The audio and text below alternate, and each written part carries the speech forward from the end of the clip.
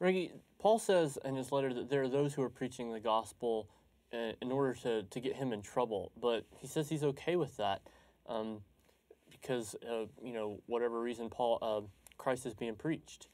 How is it that good things can come from these people, their wicked motives?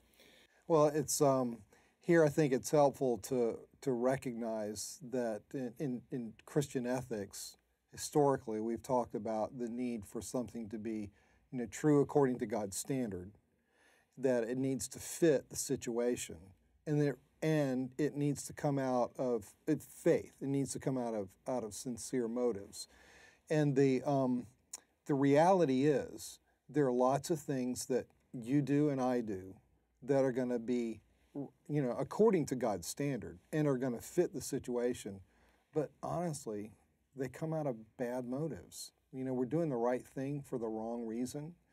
And one of the great things about God's grace is that even when we are doing the right thing for the wrong reason, God is still going to be able to use it. He just is. Or he wouldn't be able to use anything, because none of us can ever pretend to have pure motives. I had a friend who once said, look, if it weren't for mixed motives, I wouldn't have any motives at all. I wouldn't even get out of bed in the morning.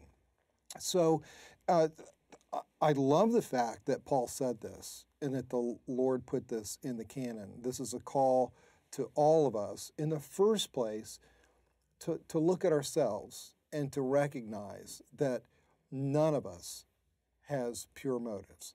And then it's a call to us to extend some charity to people who are often doing the right thing. And we can tell it's for the wrong reasons. We can tell that it's sometimes even to our disadvantage, but the point is Christ is able to use it. And we can stop running the universe, and we can recognize that God, the God who created the greatest good out of the evil scheme of Herod and Pilate and Christ's enemies to put him on the cross, that God did the greatest good out of the worst thing ever done on planet Earth.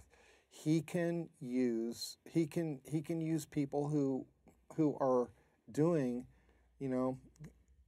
good ministry, even though we can see that the motives are often really bad or at least questionable.